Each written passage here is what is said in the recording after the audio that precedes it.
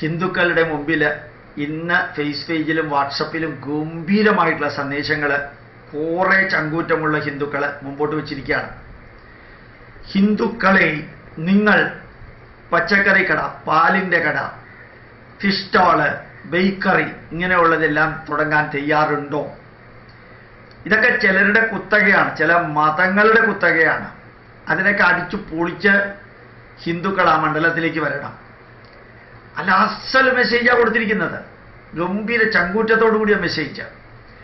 ഇപ്പൊ പറഞ്ഞിരിക്കുന്നതെല്ലാം തുടങ്ങാനായിട്ട് വലിയ കടകൾ വേണമെന്നില്ല.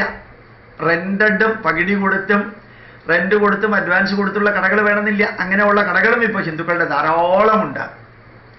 നല്ല രീതിയിൽ റോഡ് സൈഡിലുള്ള കടകൾ തുടങ്ങാൻ സാധിക്കും.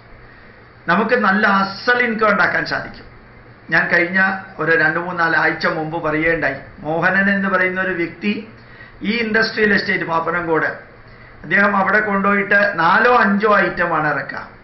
ഒരു 10-100 കിലോ പയറ്, ഒരു 10-50 കിലോ പാവയ്ക്ക, ഒരു 2-3-4 കേസ് തക്കാളി, പിന്നെ വെള്ളരിക്ക, കുറെ, ചിലപ്പോൾ കത്തിരിക്ക, ചിലപ്പോൾ ചീര. ഇന്ന് ആദ്യമായിട്ട് ചീര ഉണ്ടായിരുന്നു.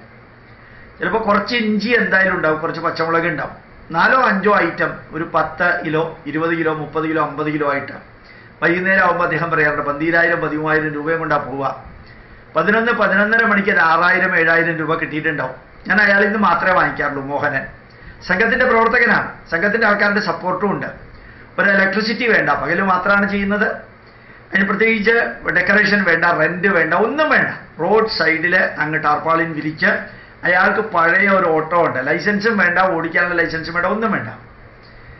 അയാളും ചിലപ്പോൾ അയാളുടെ മകൻ, ബിടെക് പഠിക്കുന്ന മകനും സപ്പോർട്ട് ചെയ്യാനായിട്ട് വരും. നല്ല രീതിയിലാണ്, അതിന് ഷെയ്ഡും ഇല്ല. നല്ല വെയിലുണ്ടെങ്കിൽ മുകളിൽ ടാർപ്പാളിനിടും, അതിൻ്റെ മുകളിൽ ആരെങ്കിലും വരികയാണെങ്കിൽ തുറന്ന് കാണിച്ചു കൊടുക്കും. 1 കിലോ, 2 കിലോ, 3 കിലോ ഒക്കെ വാങ്ങിക്കുന്നവർ ധാരാളം ഉണ്ട്. ഇപ്പുറത്തുള്ള SBI എന്ന് വാങ്ങുന്ന, ഇൻഡസ്ട്രിയൽ എസ്റ്റേറ്റിൽ നിന്ന് വരുന്നവർ വാങ്ങിക്കും, CSIR എന്ന് വരുന്നവർ വാങ്ങിക്കും. റോഡിൽ കൂടെ പോകുന്നവർ വണ്ടികൾ പാർക്ക് ചെയ്യാൻ നല്ല സൗകര്യമുണ്ട്, ഒരു വിഷമമില്ല. ഇലക്ട്രിസിറ്റി വേണ്ട, ഫാൻ വേണ്ട, ഒന്നും വേണ്ട. നല്ല ചൂടുള്ളപ്പോഴത്തേക്ക് അപ്പുറത്തും ഇപ്പുറത്തും നല്ല തണലുണ്ട്.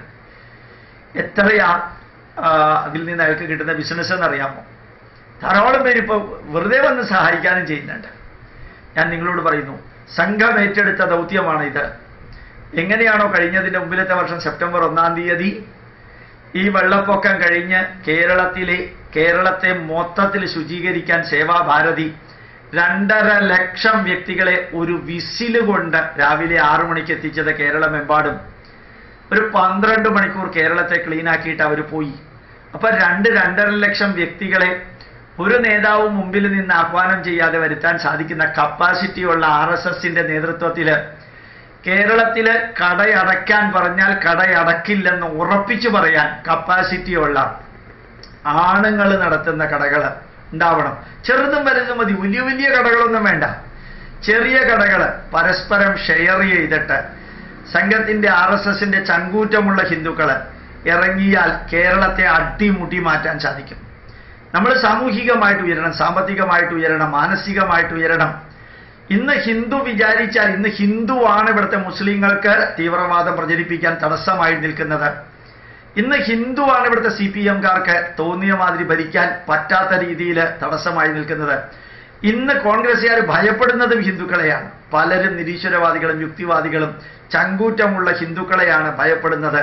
ശബരിമലയിൽ കളിക്കാൻ ശ്രമിച്ച കേരള മുഖ്യമന്ത്രിയെ മൂക്കുകൊണ്ട് ക്ഷാവരപ്പിച്ച് ശബരിമല സംരക്ഷണ വേദിയും ധർമാചാര്യ സമ്മേളനവും ഒക്കെ നടത്തിയത് ഹിന്ദുക്കളാണ്. അങ്ങനെ ഒരു സമ്മേളനം ക്രിസ്ത്യാനിക്കോ മുസ്ലിമിനോ നടത്താൻ സാധിക്കില്ല, ഉറപ്പ്. ഒരു നേതാവും മുമ്പിൽ ഉണ്ടായിരുന്നില്ല, ഒരു കൊടിയും ഉണ്ടായിരുന്നില്ല, ഹിന്ദു മാത്രം. ആ ഹിന്ദുക്കൾക്ക് സാധിക്കട്ടെ. ചങ്കൂറ്റത്തോടുകൂടി കേരളത്തിൽ അടിമുടി ചെറിയ ചെറിയ വ്യവസായങ്ങൾ, ചെറിയ ചെറിയ കച്ചവടങ്ങൾ. ഒരു കാര്യം കൂടി ഉണ്ട്, നാളെ നിങ്ങൾക്ക് ഏതെങ്കിലും ഒരു ആവശ്യത്തിന് പോകണമെങ്കിൽ നാളെ കച്ചവടം നടത്തിയില്ല എന്ന് പറഞ്ഞ് കുഴപ്പമില്ല. സ്ഥിരമായിട്ടുള്ള കടയല്ല, നിങ്ങൾക്ക് റോഡ് സൈഡിലും ബാക്കി സ്ഥലങ്ങളിലൊക്കെ ഇഷ്ടമാതിരിയുള്ള നല്ല സൗകര്യങ്ങൾ ഉപയോഗിച്ച് ചെയ്യാൻ സാധിക്കും. ആരുടെയും അനുവാദം വേണ്ട, ഇലക്ട്രിസിറ്റി ബില്ല് അടയ്ക്കേണ്ട, റെന്റ് കൊടുക്കേണ്ട. ടെമ്പററി 11 മണി, 12 മണി, അല്ലെങ്കിൽ 1 മണി, 2 മണി വരെ നല്ല ജോലിയുള്ള സമയത്ത് അതിന് പോവുക, അല്ലാത്ത സമയത്ത് ഇതിന് വരിക. ഇന്ന് വെജിറ്റബിൾ കിട്ടാൻ ബുദ്ധിമുട്ടില്ല, മിൽമയുടെ പാല് കിട്ടാൻ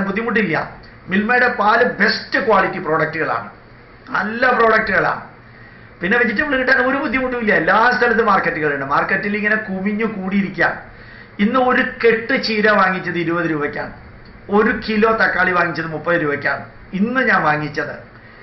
പിന്നെ 1 കിലോ ഉരുളക്കിഴങ്ങ് വാങ്ങിച്ചത് 30 രൂപയ്ക്കാണ്. എന്താ പറയുക, ഇത്രയും അധികം വാങ്ങി വിൽക്കുമ്പോഴത്തേക്കും അയാൾക്ക് ഒരു 10-15 രൂപയുടെ സെയിൽസ് ഒരു ദിവസം നടക്കുന്നു എങ്കിൽ അതിലെ ഒരു 20% പ്രോഫിറ്റ് കിട്ടിയാൽ പോലും 2000 രൂപയായി. പ്രത്യേകിച്ച് ചിലവൊന്നുമില്ല. ഗോപാലകൃഷ്ണൻ സംഘത്തിന്റെ നിർദ്ദേശം ശിരസ നിങ്ങൾ വഹിക്കണമെന്ന് അഭ്യർത്ഥിക്കുന്നു. പ്രണാമം. നമുക്ക് ഹിന്ദുക്കൾക്ക് ചങ്കൂറ്റത്തോടു കൂടി ജീവിക്കേണ്ട ഈ കേരളത്തില് 3 തരം ശത്രുക്കളാണ്. വലിയ ശത്രുവാണ് നമുക്ക് കമ്മ്യൂണിസ്റ്റുകാരായ ഹിന്ദുക്കള്. അതുപോലെ തന്നെ ഒരു വിഭാഗം ക്രിസ്ത്യാനികൾ, മതപരിവർത്തനവും ചതിയും വഞ്ചനയും തട്ടിപ്പും വെട്ടിപ്പും കൊണ്ട് പ്രവർത്തിക്കുന്നവര്. മറ്റൊരു വിഭാഗം മുസ്ലിങ്ങൾ. എല്ലാ മുസ്ലിങ്ങളും തീവ്രവാദികളല്ല, തീവ്രവാദികളൊക്കെ മുസ്ലിങ്ങളാണ് എന്നാരോ പറഞ്ഞ മാതിരി കയ്യും വെട്ടും കാലും വെട്ടും വേണ്ടി വന്നാൽ തലയും വെട്ടുമെന്ന് പച്ചയ്ക്ക് പോലീസിന്റെ മുമ്പിൽ നിന്നുകൊണ്ട് ആലുവായിൽ പറയാൻ ചങ്കൂറ്റം കാണിച്ച ആ മുസ്ലിം തീവ്രവാദികളോടൊക്കെ ഉത്തരം പറയണമെങ്കിൽ ആദ്യം സാമ്പത്തികമായിട്ട് ഉയരണം. അതുകൂടി ആവശ്യമുണ്ട്. ഇവരെയൊക്കെ കാല് പിടിക്കാൻ വേണ്ടിയിട്ട് കൈക്കൂലി കൊടുക്കാനല്ല, നിന്ന ചങ്കൂറ്റത്തോടുകൂടി നമ്മുടെ കുടുംബത്തെയും നമ്മളെയും സാമൂഹികമായും സാംസ്കാരികമായിട്ടൊക്കെ ഉയരാനുള്ള ചങ്കൂറ്റം ഉണ്ടാവണം. സാധിക്കട്ടെ. ഇത് RSSന്റെ നിർദ്ദേശവും കൂടിയാണെന്നാണ് ഞാൻ വിചാരിക്കുന്നത്. ഫേസ് പേജിലും വാട്സപ്പിലൊക്കെ കണ്ടതുകൊണ്ട് ഞാൻ പറഞ്ഞതാ. അതല്ലാതെ തന്നെ നേരത്തെ പറഞ്ഞിട്ടുണ്ട്. ഇങ്ങനെ ഒരു സർക്കുലർ മാതിരി ഫേസ് പേജിലും വാട്സപ്പിലും വരുന്നതിന് മുമ്പ് തന്നെ സാധിക്കട്ടെ. ആദ്യം self help is the best help. അവനവനെ ഉയരാനും ഉണരാനും പരസ്പരം സഹകരിച്ച് ആര് കടയടയ്ക്കാൻ പറഞ്ഞാലും കടയടയ്ക്കാത്ത ചങ്കൂറ്റം ഉണ്ടാകുന്ന ഒരു വിഭാഗം കേരളത്തിൽ വന്നാൽ കേരളം തീർച്ചയായിട്ടും വളരും, ഉയരും. തീർച്ചയായിട്ടും.